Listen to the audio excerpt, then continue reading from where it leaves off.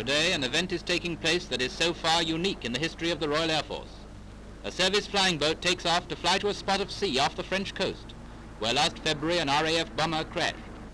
In that crash, aircraftsman William Watkins lost his life, and his body has not yet been recovered. So today, the funeral service is to take place, the first time ever aboard a flying boat. British and French aircraft officers stand to attention as the chaplain reads the burial service, and after, wreaths are thrown into the sea, as a silent tribute to the man who died in the service of his country. And now they're homeward bound, with the spray flashing past, and the roar of the engines as funeral music to the man whose memory has been honored today.